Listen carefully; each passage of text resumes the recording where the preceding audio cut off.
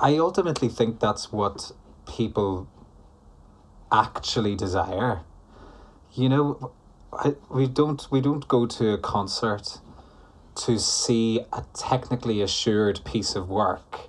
Of course, if it is, that's fab, and you go, well, what wonderful virtuosity. But if you don't feel anything, then what's the point? And you feel something when you observe someone having an experience, either on stage or in a concert hall or whatever. That's when you feel things, because they are giving of themselves through what it is that they do. You know, it should always cost you something